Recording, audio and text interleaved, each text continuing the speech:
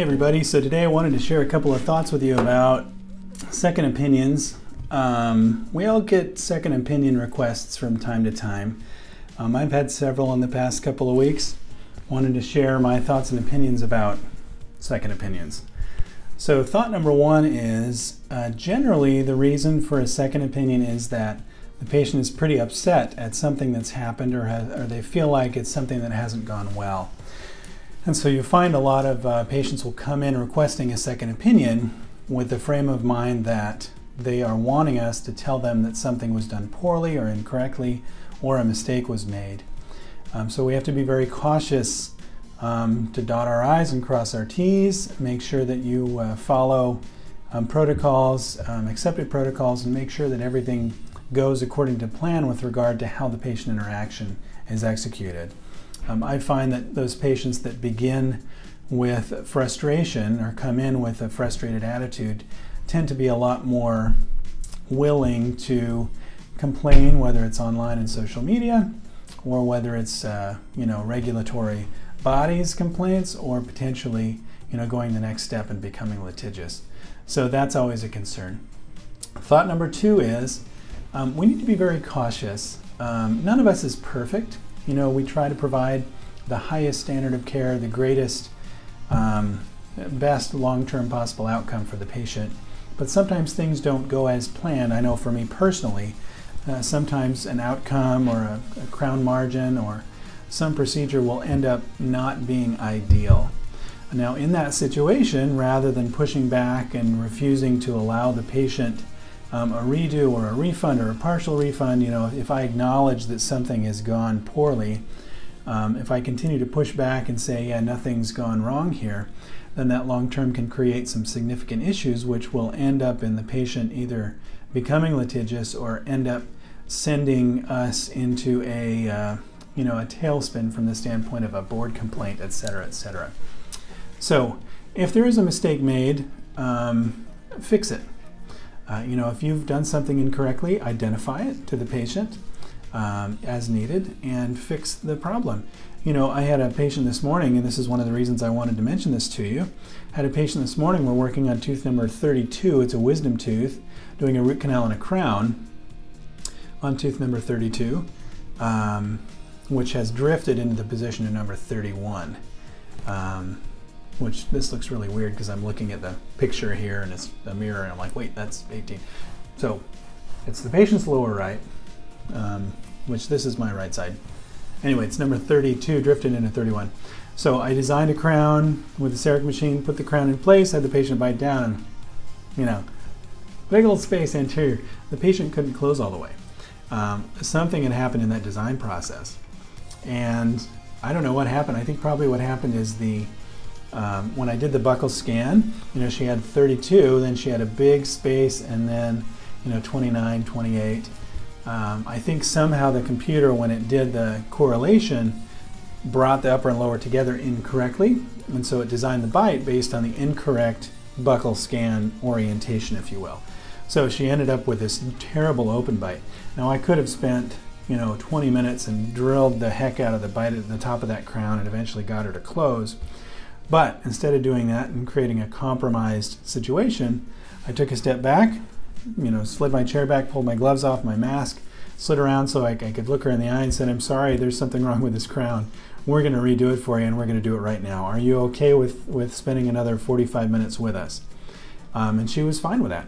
Now, fortunately for me, the schedule was open after that, so it didn't create any issues for me. But even if it was blocked up and not something that I would have wanted to cram another patient in, I would have gone ahead and done it for her, for any patient for that matter, to make sure that we got it right. Patients literally are little walking billboards for us when it comes to creating a good positive patient outcome. So we want to make sure that they have a good experience and a good outcome. Anyway, so we ended up cutting the crown off. I re-imaged, redesigned, brand new from scratch. Everything turned out great. The occlusion was almost ideal on the second crown. And when I pulled them up side by side on the CEREC machine, you could see obviously one was significantly taller than the other, and I think that orientation on the buccal scan just wasn't ideal, didn't quite work out for her. So thought two there, is to make sure that we acknowledge a mistake and correct it. This same patient this morning was great. She wanted to talk to me before she left the office. Her daughter was there, and I was expecting something like, when can I eat on this? Is this material strong enough? Can I eat now? It was a difficult appointment or something. She's like, I just wanted to say thank you, and gave me a big hug. It was nice. We kept her here for 3.5, 4 hours, which I don't like to do for a single tooth. Generally, we shoot for 2.5 hours. But it ended up being, a nice positive outcome, and I'll certainly try to follow up with her tonight, whether it's a text or a phone call. But in the end, things turned out really well for her. So if there is a mistake, an error, acknowledge it, correct it. Oftentimes, the acknowledgement of a mistake and the correcting of that mistake will solidify a long-term relationship with the patient, because they are now aware that he's not going to try to sweep something under the rug. He's going to fix this for me if there are any issues. So thought number 3 is, I've heard this from many people. My father-in-law liked to say that dentists tend to eat their own young. And I've seen that in my life. I had a patient complain against me, complain to another dentist about me.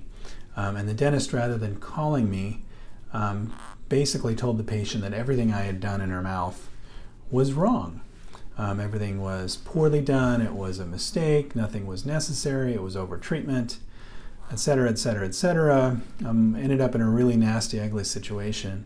And it could have been easily avoided with a simple phone call. This patient had some issues with billing and created some very strong ill will between the front office and the patient. I didn't have any concerns with her personally. I try to stay out of that billing, any billing issues for that matter. And so she went to see another dentist for a second opinion to see if she could get out of paying, I'm assuming. And it created a really nasty situation. Lots of ugly phone calls and letters and lawyers involved. And in the end, all it would have taken was this doctor to have called me up on the phone and say, hey, Dr. King, I've got so-and-so here. They've got some concerns with some of the work that you've done. Let's talk about it. And I would have been able to say, yeah, let's talk about it. I'd be happy to see. We could go through, here's some of the concerns that I had. Here's why I recommended that treatment. Are we on the same page? What would you have done in this situation?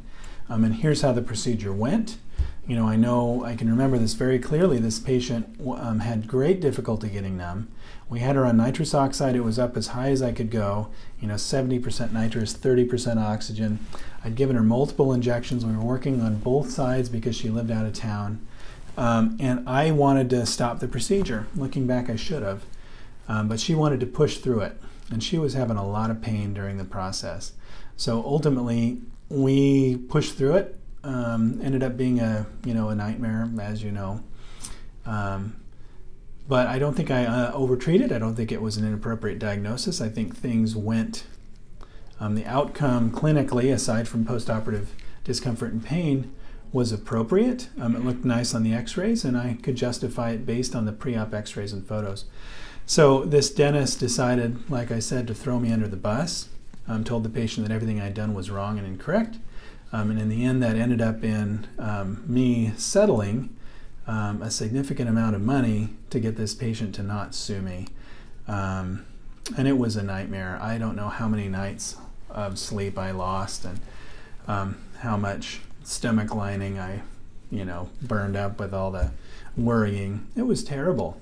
And all this, in my mind, and granted I'm being a little simple about this, could have been prevented with an open and honest conversation with this doctor. So, all that being said, if you get into a situation where you've got a patient that comes in for a second opinion, be open and honest about what you see, but there's always two sides to the story. None of us are perfect. None of us is perfect all the time. We can strive for clinical excellence all day, every day, and we should. But all of us have untoward outcomes from time to time. Always identify and correct your mistakes as quickly as possible, And number 3, do not throw other dentists under the bus. You know, if there's something objective that you can identify, and I've done some expert witnessing with law firms in the past, if there's something objective that you can say, you know, based on what I'm seeing clinically, it looks like there could be something here, or this is consistent with, et cetera, et cetera. It's interesting, you know, if we tend to get our emotions into it and allow ourselves to get all frustrated and flustered, so to speak, things tend to go wrong. So I would suggest very strongly to avoid throwing other dentists under the bus. Give them a phone call. You know, you're always better off having a quick conversation with a provider, dentist or otherwise, before making a judgment call or making an inference or a supposition about treatment that was rendered that may not have gone as we hoped it would have. In the end, we're here for the patients, right? You know, I'm not here to say that I'm better than anybody else, because I certainly don't think I am. I want to have patients that have a good long-term outcome, that are willing to come back and see me multiple times and recommend their family, friends, and coworkers, and provide a good, stable, healthy oral environment for them to smile with for the rest of their lives. So that's all I've got for you for now. You know, generally, like I said, most challenges can be averted with good communication, acknowledging mistakes, and not throwing each other under the bus. So thanks. Have a good day.